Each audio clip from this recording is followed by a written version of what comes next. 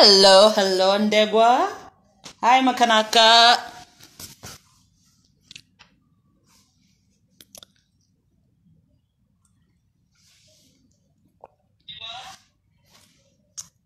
Hello, Irma. Hey, Troy. Oh my God, James.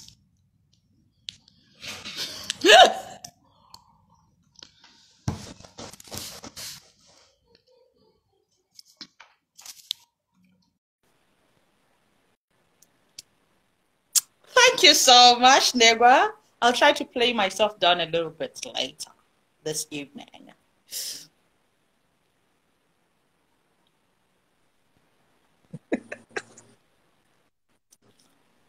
Hey, Hi, Miss Thing. how are you? How are you? I'm well. Let's wait for a bit more of the tribe to come through, and then we can discuss this baby. Thank you. Okay, I'm blocking it enough so I can do this. I can do this. This is what we're reading, guys. This is what we got. Let me get my copy. Yo. There we go. How's it that side in Kenya though? Are you still in under strict lockdown? We're not, well, not that, well, we can buy alcohol.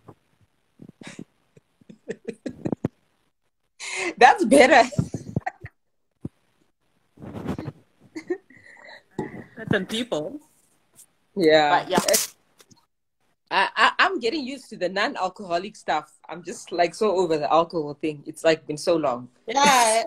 At this point in time, you'll all be addicted to tea. I know. That is so true. But yeah. You know how some people have hangovers. You'll be like those old women in Zim back in the day would be like, "Yo, I've got a headache. I haven't had tea." Hey, like to just be like, in the morning she'll be like, I haven't had tea in the afternoon. I haven't tea, so guys, do the thing, do the right thing, and it has to be that the one that's boiled on the fire or in a black kettle, and it's very rich. And then you have to drink it in a jumpy. You know the metal cup. Yes. You have to They put those things on grapes. They put those things on grapes. So I only found out why they do it now. Like when you go to the village and you see in Zim, you see the plates and you see the cups and stuff and everything. Apparently it's because the deceased would have liked drinking from that cup. or eaten from the plate. So in their next life, they'll be having whatever. And I didn't realize how important this was because when we're kids and we'd go kumusha, we'd just put we'd take those, we'd use them for doing my wumbwe. It wouldn't make a difference. And now in retrospect, we're using the cups to make sand and water for the deceased. Yeah. Anyway. I hear you. Then you can actually still use a metal cup. They carry more than even these mugs. Because those ones are large, hey? Yes, they are. But the only problem is you have to blow the cup and the tea. Like it's another thing. You're a woman with children. Why is blowing a problem for you? Guys, no, man. Anyway, we're discussing this. Perfect imperfections. All right. Can you read something, Makanaka, to kick us off? Okay, I will just read from the very first few pages. I'll read August 2005. Okay. I was a happy 15-year-old girl full of life, with the dream of one day going to the city to study to be a teacher. Unlike my peers, I loved school despite the fact that it was 2 hours away. I did not care that the school was made up of a tiny office block, 2 windowless classrooms for the A-level students, and a few musasa trees scattered around with old blackboards stuck on their trunks on which all the knowledge I had accumulated thus far had been scribbled with white chalk. I did not take to heart the remarks of teachers like Miss Pararai, a science teacher, who felt doing art subjects, English, history, and Shona was a complete waste of time. She would say, "Kutoita ma arts." Miss Pararai was convinced that all of us doing these subjects were going to end up being traditional healers, and believed we were better off going to the river and getting captured by mermaids. After school, I used to go to the borehole, fetch water for the house, gather firewood, take a bath in the river, then rush home to assist my mother with cooking supper for the family. I did this almost daily, and unlike everyone else around me who seemed content with the tedious repetition and routine, I felt there was much more to life than being within the confines of Mcheru Mtatu.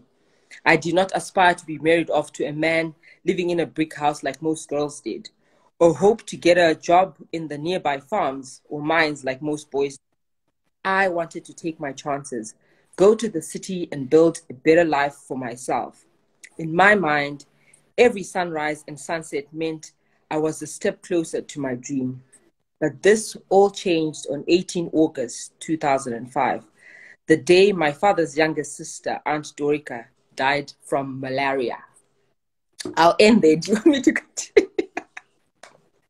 That's absolutely fine. And malaria is significant because, you know, we've got that doctor from, hey, Nigerians, why? Who's telling us that you can cure COVID with, you know? So anyway, yeah. So I think malaria is very significant there. Anyway. But here's the thing. What's interesting about Perfect Imperfections, and particularly why I put it in this particular season, is she gets married. I'm not giving anything away, guys. She gets married to her uncle's, to her aunt's husband, you know, as another wife, to take her aunt's place, which is something that is still common in quite a lot of our societies, you know, and then, but she wanted to go to school, and she stays there, and she gets married to this guy, but later on she escapes. So why didn't she just do that in the first place? Okay, I know, because I think I've had people like literally saying to me, why did she have to stay for 12 years? So the first thing is, this is a 16-year-old, right? So she's got a dream. So she knows that there's this place. She doesn't know much. She doesn't have, I think, life experience. And because the society or her parents, everyone around her, besides herself, so she's the only person who knows about this dream. But everyone around her, the society, the culture has dictated this.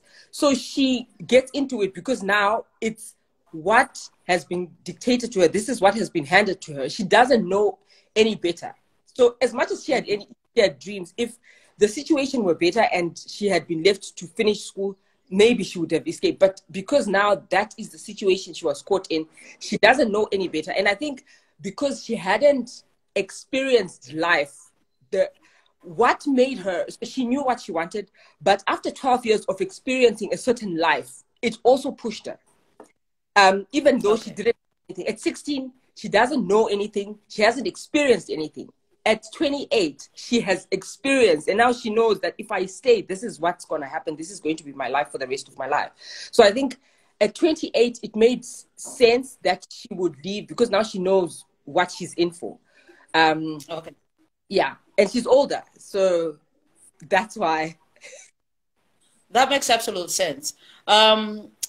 The father is like, he's like, yeah, no, stay. But then later on, he's supportive. Is it why was he sending her back the whole time? But then now, like, when she escapes by herself, like, I wanted to shake that father. I wanted, you know, I actually wanted to give, like, I'm going to use an expression that I shouldn't use because the person who said it is triggering, but I'm going to give it anyway.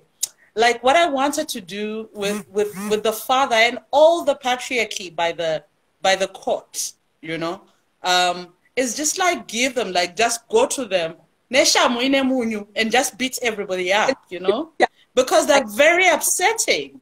Yeah. Yeah. You know? Yeah. But I also couldn't help, and I remember I sent you a message about this when I was reading the book. I couldn't help but make comparisons of that court situation with my Nina's court situation in nervous conditions, when she just goes in and she's like takes Shua and she just pulls him by the ears and just like, she's just like, have you seen me riding? You know, like that. Like, I just laughed. I started thinking about that when I was reading your story. Yeah, so what were you thinking about when you were writing that? Because that's what triggered for me. Like, I think for me, when I started writing the book, the characters kind of like took over, because I knew I had this story, and the story of Maxine, how it started, it's a story that stayed with me for a very long time, because when I was 16, I actually had an experience with a person who actually experienced that. So it's a story that I stayed with it for a very long time. And I think when I started writing it, it kind of like started taking its own shape. So I was imagining, I kind of like, I asked my dad, like, how does this whole situation work? Because unfortunately, my grandmother, who was a great storyteller, would have been the best person to explain to me exactly what happens in these courts. So I kind of like had to piece what my father was telling me and, you know, kind of like imagine how it would have felt for someone who left the village. And because remember, even when she's in town, she's still wondering what's happening in the village. She's like, oh my gosh, the people are still thinking of me as this evil person. So as much as she's free, she's still very much tied down. In the village, I think her demeanor changes when she's in the village, because she kind of like, she's afraid. But the fact that now she's a bit empowered, it kind of like gives her a little bit of power. And because now she knows that her father is on her side. And I think why the father kind of like changed sides, because he was outnumbered. Remember, in this village, the father is poor. He does not have he doesn't even have cows. So he doesn't have agency. He doesn't even, so for him, it's all the uncles for this situation. He's the only person he didn't want. The mother we've got a girl child. We need to, you know, we her away so that we can have. He has $1,000 that he has been. I think the odds are kind of like against him. And when the daughter then comes out, because I feel sometimes even our parents, as much as a lot of times I would go and I would say to my dad, oh my gosh, my marriage is not working. He would say, go back. But if I come and I say, I've decided to leave, I think there is power, even for him. He's a bit empowered because he knows that you know what you want. But because Maxine didn't know what she wants, everyone is for this marriage with Signoro. Signoro wants money. They need money. Everyone is against him. I think he felt desperation also played a part in the father letting her go. The uncle's greed, them not having anything to give to Signoro. If he had said, okay, fine, your sister didn't give me any children, so how are you gonna pay me back? So I think desperation played a lot of a big role in the father letting her go. But I think if he had seen how much she didn't want it, because I think the mother is the one who saw that side of it. The father didn't. Even the time that she used to cry, she usually would go and cry to the aunt, who would say, don't stay. But she always went back. So I think sometimes it's, if I'm the one who's going to cry to you, say, Zukiswa, I'm in big trouble. And then after a few days, I go back. What power do you have? Do you understand? So it doesn't give you power. So you yourself, you need Makanaka to come and say, Zukiswa, this is what I've decided. I'm not going back. And then now you at least know that Makanaka is not going to go back. I'm not going to 2 days later say, you know what, Zukiswa, sorry, bye, I'm out. So I think that was kind of like the situation where also the father, as much as he felt for his daughter, she always found a way of going back, whether it was fear, whether it was, and I kind of like, I sympathize with him a lot. Believe it or not, I did, because I feel like there's a lot of desperation does a lot of things to people. So yeah. Okay, I'm not sure whether it's my sound. What are you drinking though? That doesn't look like tea. It's grape juice. I'm not sure whether it's my sound, but I can't hear you quite as clearly as I was hearing you before. Are you serious? Hello? Are you hearing me now? I can hear you now, but not as clearly. Yeah, but anyway, let's do this. Okay, all right. On a serious note, we have okay, all right. Firstly, journeys. Am I correct in assuming that Mr. Makanaka Mavengere, the dude known as Mtaka, is Zambian? Yes. Okay, so you're Zimbabwean, your partner is Zambian, and you're staying in South Africa. Tell us about that journey.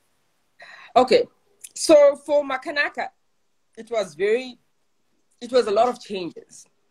I'm used to a certain way of doing things in Zimbabwe. Like, language-wise, everything is, it's everything that I know. So when I moved to Zambia, it's a completely different situation. The language is different. Even the way we speak English, because I say back and they say back. So if I'm asking some directions, it's like, oh, you're from Zimbabwe. Automatically, I was always like the sore thumb. So language-wise, it was very. I found myself like on shaky ground, because I found myself staying in a house with, because I stayed with my in-laws for a bit, and my mother-in-law spoke one language, my father-in-law spoke another. So even for me to learn, it was chaos. At work, they spoke disaster. Bemba. On the streets, they spoke Nyanja. My mother-in-law spoke Lozi, and my father-in-law spoke Tonga. So I was just like, even when I tried to speak, everyone would just laugh. So my confidence suffered a lot, because every time I would speak, there's a bit of everything, because I'm trying to impress. I'm trying to say, okay, how do you say what's the time? And then I'm told how to say what's the time in Bemba. And then now when I go home and I'm like, and then they're like, no, but that's like just speaking Bemba. And I'm like, okay, fine. How do you say? So that was, and the culture itself, I had to go through the training. You know, the training. I had to go through the training. So did you have to do a lot of church? This was Zambia. Okay, so I think the one thing, the biggest thing that my biggest thing it was, I was born at a Dutch Reformed church. We go on Sunday, and then when I went to Zambia, it's Seventh-day Adventist. So that was like, yeah. So I remember on Christmas Day, we went to church. It was a Saturday, and then I remember the guy says, "It's a special day today. Like, so who can tell me what the day is?" And for me, I was just like, "Duh, it's Christmas." Duh, Christmas. Then, yeah, because for Christmas, why are you asking what special day it is? And then my mother-in-law kept like nudging at me, "Do not lift your hand up," you know. And then only the 7th day, they do not.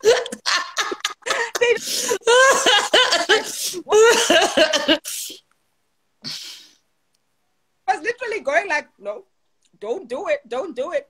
And then the person who answered was like, oh, today is a special day because it's Sabbath. And then they went off on that tangent. Like, they mentioned nothing about Christmas. And I think that was another big change, because I was used to my parents. We put up those decorations. We've got a Christmas tree. There was nothing. They don't celebrate it. So it was a lot of changes. And then when I came to South Africa, back to the way that it is in Zim, where Christmas is a big thing. But the language, again, now I'm back to zero, where now I have to start learning all of these languages. You get there, you have to greet people. I struggled with that. Like, you get in at the taxi and you're just like, I'm trying to go to Sandton. And then everyone would just look at you like, did you greet anyone? And I'm like, okay, sorry, hello. And they're like, who is this person? Why are you speaking in English? We're in Alexandra. Why are you speaking in English? So I struggled a lot. I walked a lot. I didn't have a car, so I walked a lot. Now the taxis, they would not give me the right directions because I wasn't speaking their language. So I think the changes, I learned a lot about myself. I learned a lot about the different cultures, but yeah, humanity, it was a very interesting journey. A lighter question. I noticed when you talked about going to Zambia and people said bark and you said back. Did you go to the same private school as Remy? Because he's the one who polices people's pronunciations.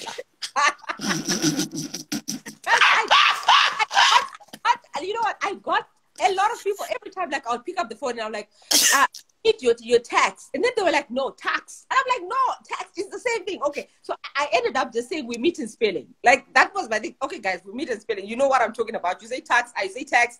It's the same thing. Like let's move on. Right. What else? Right. Obviously, you have also been involved in a bit of social activism in the last week. You signed the letter that we did for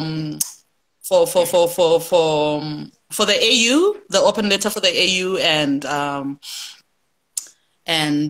the arrest of Hopo Chingono. And then the very next day, Tsitsi Dangaremba, who thankfully is now on bail, got arrested.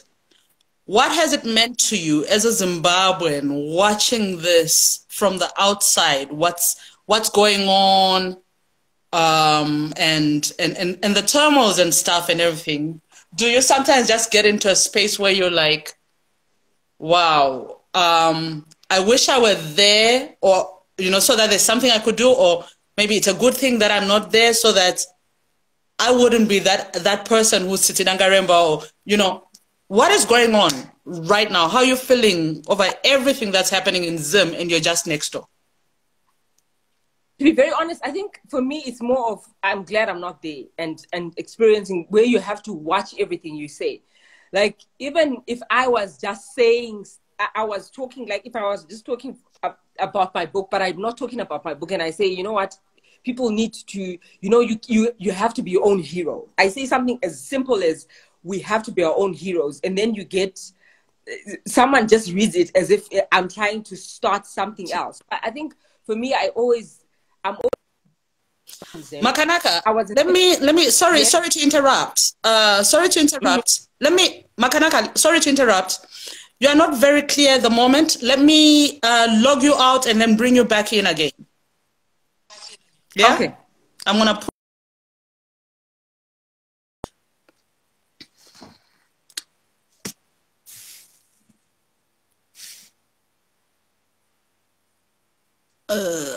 okay, where is she?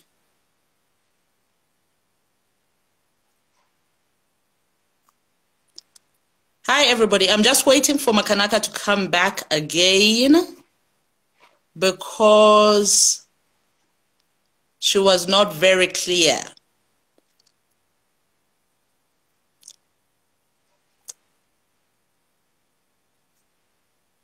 So as soon as she's back in, we will get on with this.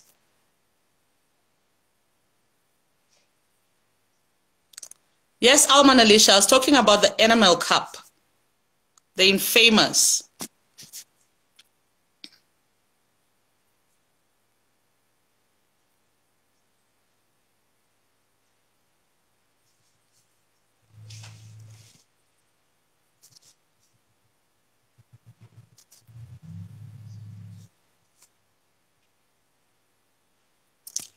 It's not Zimbabwe 5G, BC.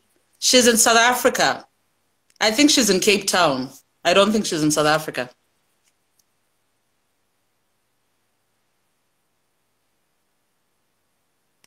Hey, guys.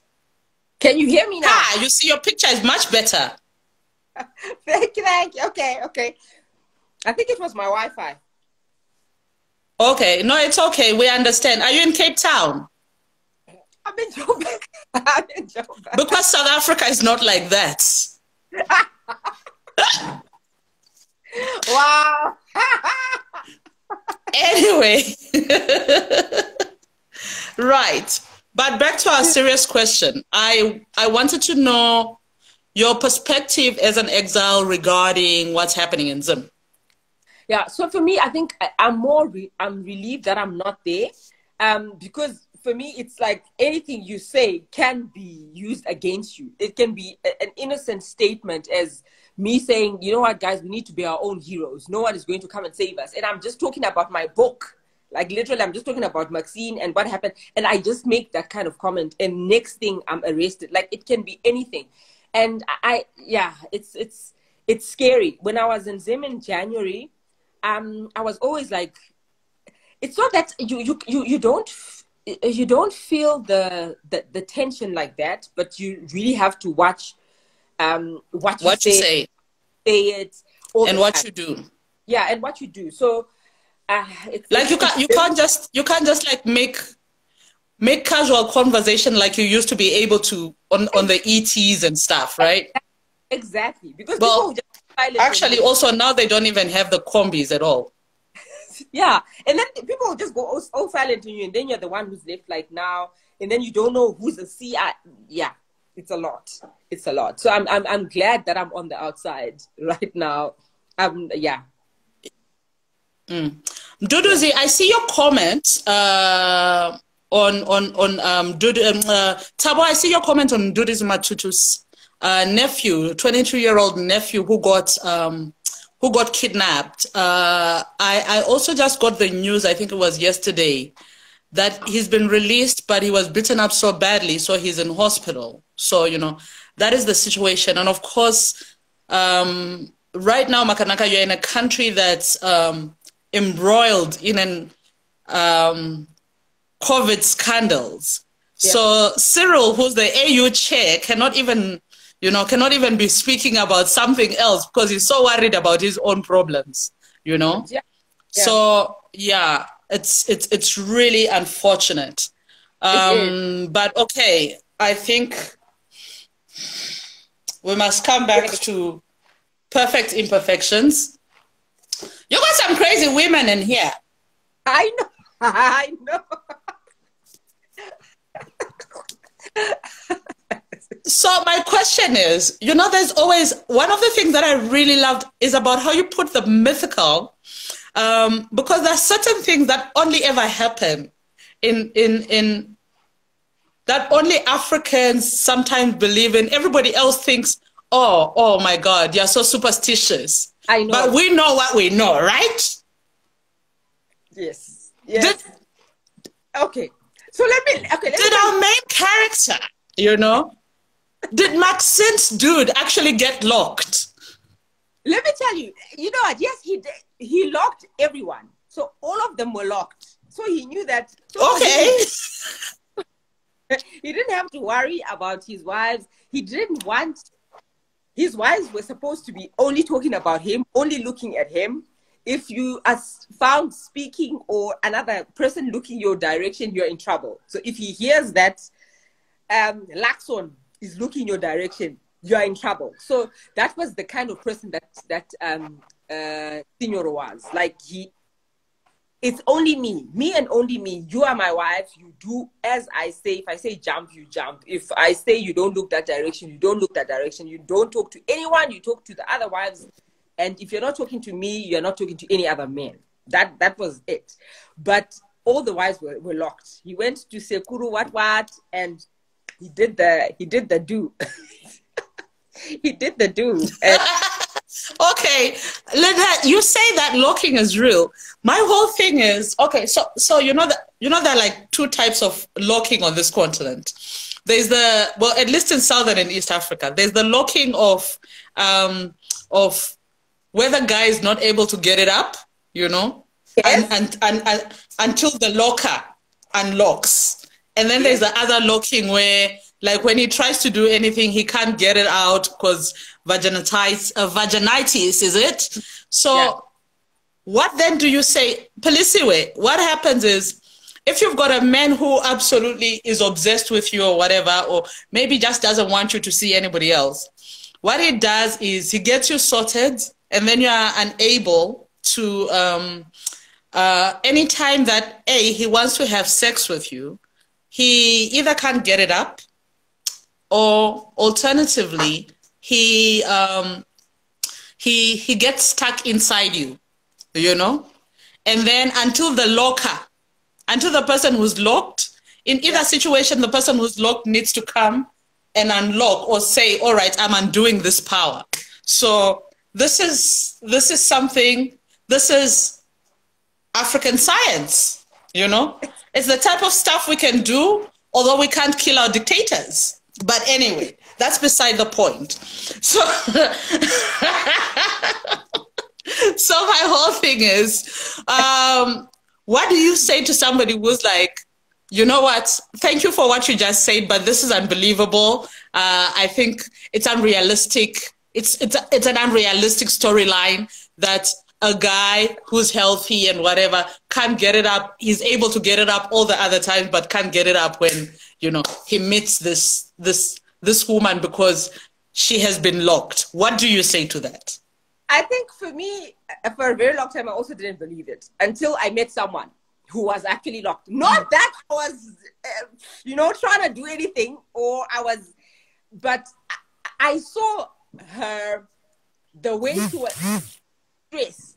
And I asked, so for me, it was like, I didn't know it was possible. Like for me, I was just like, come on, guys, there must be a medical, you know. I also didn't believe it. But I think sometimes the same way that when I think there's a lot of things that happen in Africa that people don't believe because we just like Africans. People cannot be that powerful, because if we're that powerful, why aren't we using those powers to make a change, you know? But I think sometimes I can't, there's no way I can convince a person. For me, I just felt if I write about it, maybe people can start researching about it and looking for maybe videos. Because I've seen videos where people are stuck and people have died. And I've seen I've stories of people where you just see like there's nothing there, and the one where the guy, it just doesn't go up. And this guy has got it has never happened to them. Like, this is the mandingo of the village. Like, every time. So, then now all of a sudden he can't get it up. So for me, I don't know how to convince people on the happenings of it. But for me, the only way that I was convinced was because I actually met someone and I saw how distressed she was, how she was crying, like she was beside herself, and I didn't know what to do. And for a very long time, I was like, what happened? And I was trying to ask, and I think I put it lightly because I just said his thing, he couldn't go up. But with her, it was freakier than that, because it was like, you know, it was like guys, I don't know how to describe it. Dr. Ndlovu, please put some respect in Nollywood's name, hey? Nigeria was one of the first countries to become independent. So anyway, and when I'm Zulu, you've got Vuka Vuka. So why are you saying you only thought it happened in Nollywood movies? Come on, you know? Come on, it happens. It's African science, oh. There's like tutorial. Actually, it's not even African science. It's just science. Because we're in Africa. Yeah, totally. You know? But do you think though that sometimes it can be psychological? Because I'm really convinced that sometimes people believe certain things. Like this woman, maybe she was told that this guy locked her. Maybe he just told her he locked her and he didn't even lock her. And then she went and she told her lover, or maybe she tensed up while they were making out. And then you know, I don't know.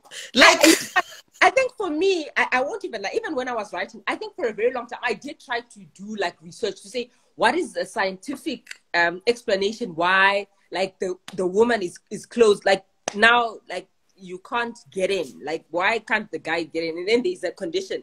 But then now I'm thinking, okay, fine. So why isn't the guy going up? But then now what this woman said, it was like the man, he literally like ran away because he was just like, it's what you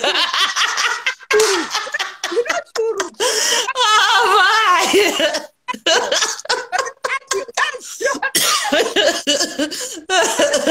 Now, Mandingo of the village, is that your next title? You never know, guys. You never know. Because I think it's got a very potential title, man. You know. Hey, like. And now we've come to the important festival question. Right. Yes. Right. So here we are.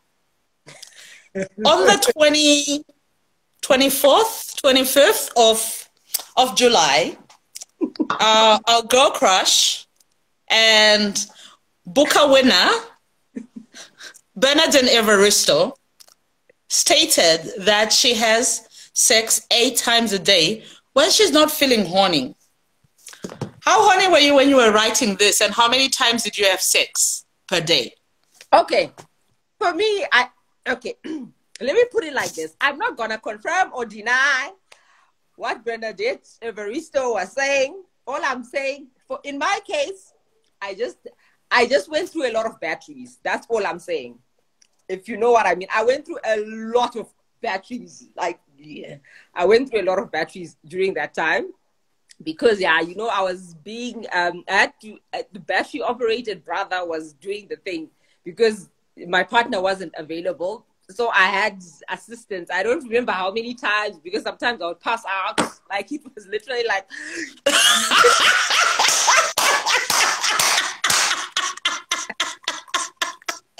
I'm here for the batteries. You know, I'm sorry, I can't unhear this. Now I'm just thinking, I feel like I should just send you like a whole lot of batteries now. But then I'm not sure whether they'll be real or they'll be like made in certain places or whatever. But I feel like I should send you batteries, sis, you know. But okay, I promise next time when I see you, when I'm in Joburg next, batteries coming up. How? Dr. Ndlovu, you actually need the actual word. She went through a lot of batteries. Yes. Oh, Bissy wants to know, did it ever break? No, no. Okay, so I went. Okay. Okay, wait. Before you go about, before you answer that, I think what we'd like to know is, you also mentioned that you passed out. Did you not get electrocuted? What happened? Like, you know, you passed out and then the battery went out, or what?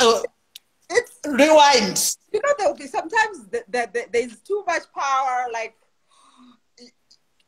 guys, I can't. I'm on my life.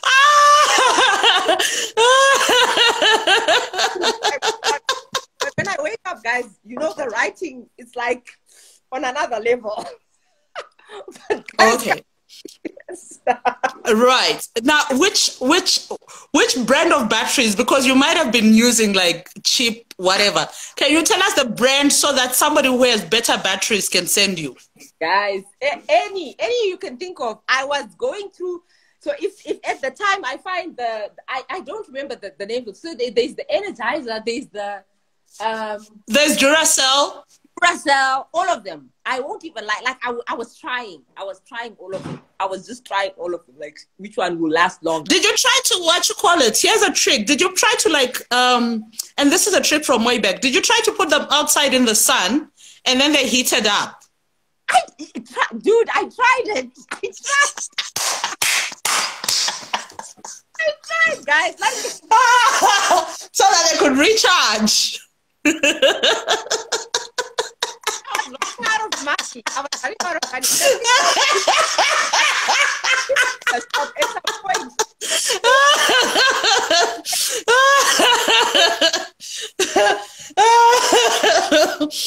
Sorry. This segment was brought to you by the Energizer Bunny. Anyway, sorry. Right. And I think on that note, I'm going to have to ask you, Can you please just like read from that little section where they try to get it on the first time when, you know, like everything is ready? Okay, let me look for that part. Do I even remember? Okay, so when they try and then okay, let me look for it. And then Okay, so that was, where is it? Okay, I found it. Okay. What page again is it? It's page 130. It's page from 137 to chapter 14. Yeah, all right. Chapter 14, 137. By the way, guys, if you are in South Africa, you can get this book from Afroculture. They send it to you. And if you are outside of South Africa, I think you're in Kenya, Prestige Books will be making a plan to get this book. So page 137, is it, Makanaka? Yeah. Okay. So do you want me to read the whole chapter?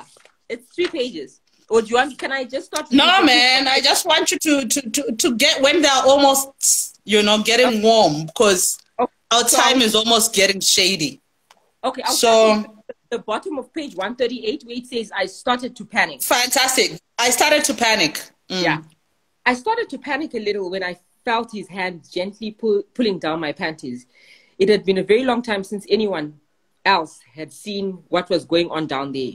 Only an experienced hand would have known how to maneuver its way around. I was distracted from this thought by his tongue circling my breast. I relaxed and started to enjoy the moment. There was only one thing on my mind. Tamuka and I needed to become one. My neck and back arched. I felt just how hard he was as his member brushed against my hip. I closed my eyes again as his fingers gently stroked my wetness. His breathing was heavy. My heart was pounding, and I felt as though my body was going to explode. Wait, he said as he stood up. I got a full view of his nakedness and his impressive hardness. Kreshi never told me they came in that size, I thought to myself. Excitement and panic were burning trials of fire throughout my body. Tamuka took out a box of condoms from the wardrobe and smiled as he brought his dark, sweaty, chiseled body back towards the bed. I couldn't take my eyes off his as he opened the box, took out one condom, then put the box on one side of the table. He tore the packet open with his teeth and took out the thin sheath, which he placed on the head of his manhood before gently pulling it down his shaft. He kissed me again, his fingers resuming the sensational stroking from before. I closed my eyes and opened my legs wider, and Tamuka positioned himself between them. My whole being was ready for the grand entrance, for that one moment in life when two really become one. Moments later, as I lay naked next to Tamuka, still wet and feeling very humiliated, the words, "You are mine until death. If I can't have you, no one will," rang in my head. Could those words have anything to do with what did not happen? At that very moment, I realized that my quest for freedom was far from over. It had only just begun. Sorry, not all writers say member, guys. It's only Makanaka, because, you know, she told you she went through 2 different Christian whatever. The rest of us say penis. She had a moment as Seventh-day Adventist, and then there was also like the other Christian with Christmas. So please. How? Bisi says she needs smelling salts.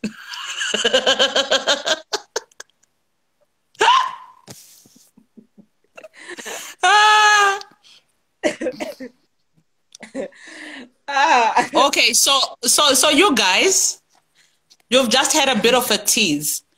So please, this is the book to get. Afroculture, www.afroculture.co.za, I believe. You can get it. And, you know, hopefully in Kenya, you'll be able to get it at Prestige Books in the next few weeks. or so, please let us know from your publisher. So the other thing, there are also some despite the very playful nature of your writing, there are also some very serious issues that you bring in. You bring in domestic violence, you bring in sisterhood, yeah, and then there's that thing, small houses. Yeah. Small houses. Can we have that conversation about that before we finish? Okay, so for me, I needed to get in the head of a small house. I really needed. I really need to find out what this person, who this person is, who this person could be. I'm not saying that's how all of them are. Who this person could be. And I think I just thought of the worst case scenario of why someone would be in that situation. And that's why, in a very funny way, I sympathized with Tendekai as well. As much as she was like, yeah, she was an ATM. I actually like Tendekai, you know. She's like a woman she's a character in, I don't know whether you know the Facebook group Small House Stories. Yes. She's a character from there, man. Yes. So for me, I like Tendekai. Yeah. So for me, I think I kind of like needed to say, you know what, sometimes I'm not saying that they're not, I wasn't trying to put her in a good light. I also wanted to just get in her head to say, okay, what happened? What's the backstory of what's Tendekai's backstory? What is her belief system? So for her, it's like any man, because her father, she's got daddy issues. So for her, and at a certain point when her stepmother doesn't accept her, she ends up, this man says to her, you've got the... But I also like that, I think, because what you did was you didn't pit, you know, in that particular narrative, you didn't pit two women off against each other. It so often happens when any stories of like small house and whatever happens, you know. And I really liked that you took that angle, because a lot of people would not take that angle, you know. Yeah. Like, particularly because now you're a big house. You know what? That's a story. Hold up. That's a story. But I think for me, I'm just tired of that narrative. I'm tired. Like, I hate seeing women, like on Facebook, you find these women, two women are fighting, and then the guy is just standing there like, okay, whoever wins. And then whoever wins, it doesn't matter who wins. He's going to pick whoever that he wants. But you guys have, like, you've got scars, the weave. Like, I just hate that narrative. I don't get it. Like, because for me, if you're married to someone, that person is their actions, they are the ones who are accountable to you. The other person, whatever, even if they knew that you were there, your person is accountable to you. So I hate the fact that women always had to fight. Oh my gosh, you are taking my man. Like, as if men are small children or it's a prize. I don't like the fact that it always seems like men are the prize, like he's the prize that we have to fight over. I didn't want that narrative. And I'm so tired of it. I'm just so tired of it. I don't... Even if you said, if people, when they send those videos where people are like, I do not watch where two women are fighting. I'm just like, to watch them. I know, right? Like, for me, a man is not a prize. It's not a prize. Like, value yourself. Talk to your person. If you can't resolve it, you know, find another way. Don't fight the other party. It's for me, it's just tired. It's women. We need to value ourselves more, I think. And as the big house, like you're saying, I'm not gonna fight you. I'm just gonna deal with my person. You know, put my time on. All right.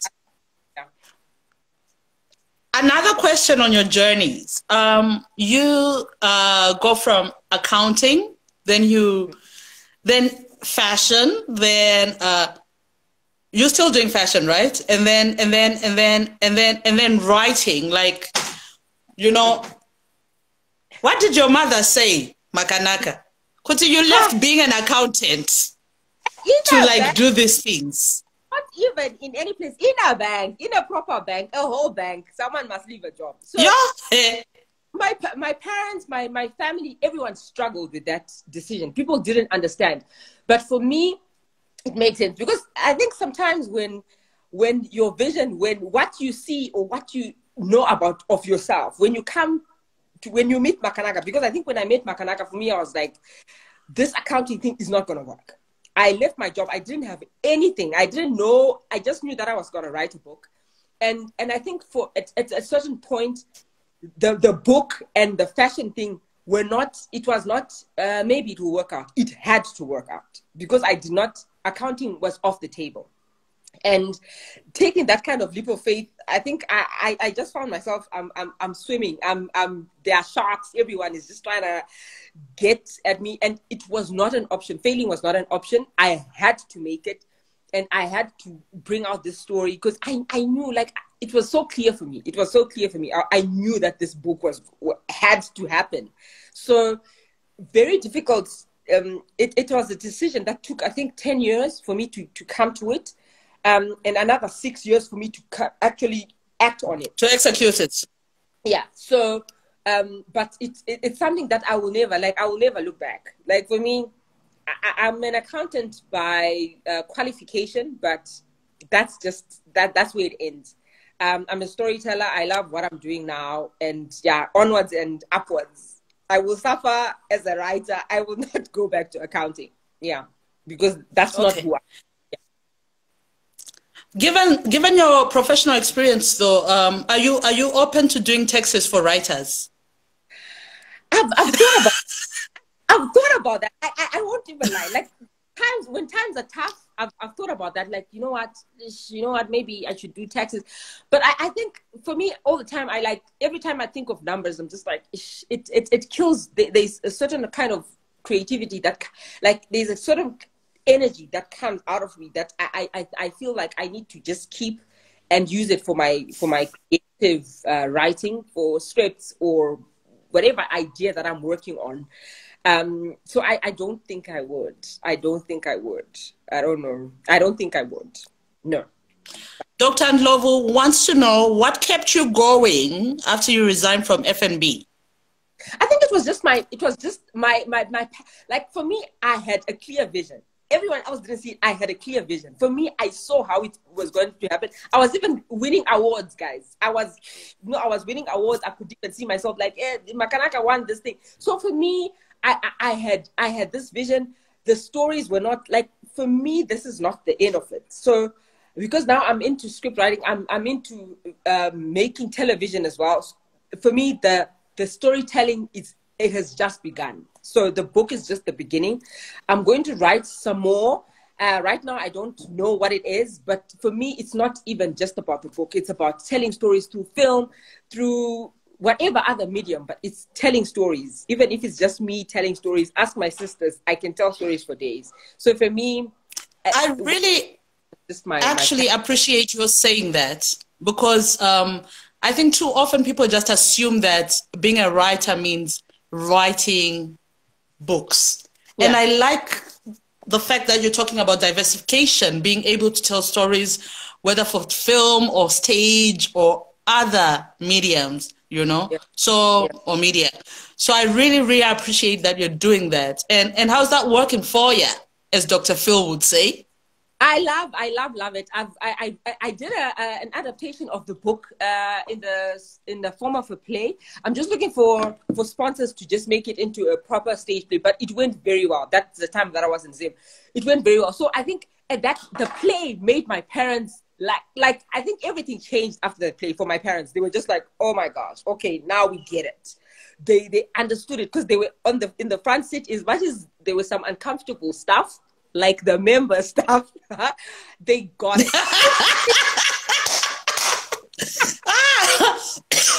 Is that why you put the word member in the manuscript? Because you knew your parents were going to read.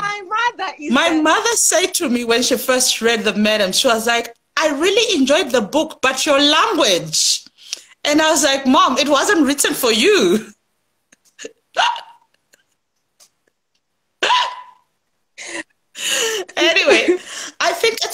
almost time up, and it has been amazing. Thank you so much, everybody. Please meet me here at 18 GMT, 19 West African time, Nigerians, 2000 Central African time, South Africans and Zimbabweans and Zambians and Malawans, and 2100 East African time, Tanzanians, Ugandans, and the other people. Okay, Kenyans. I will be then with Margaret Busby. Thank you all so much for being part of this festival for the last 5 seasons. I think I will miss a lot of you guys every time at the end of the month. Thank you so much, Makanaka, for being part of an amazing audience, but also for being part of an amazing guest, our amazing guest. Thank you so much. Thank you so much, Zuki. Thank you, everyone. All right, ciao. Yes, bye. Shout.